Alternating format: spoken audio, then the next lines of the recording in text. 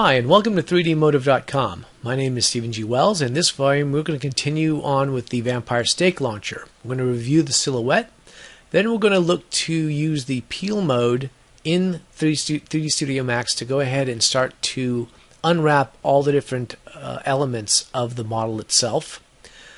We're going to get everything situated and adjusted in the UV editor.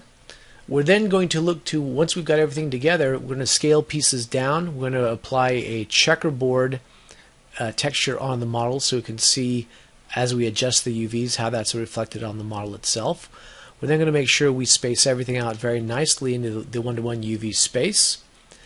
We're then going to go ahead and fix a couple little problems we have with our smoothing group before we take the model into ZBrush. We're then going to put on the auto groups. And then we're going to arrange the auto groups into different polygroups that we can then split into subtools. Smarter reallocation of items. We're going to review some of the alphas we have available to us that we're going to possibly use on the model itself. We're then going to go ahead and start working on the strike hammer. We're going to use some deformation. We're going to use alphas. We're going to use hand detailed work. And then we're going to go ahead and do a couple of BPRs just to see how it's all looking.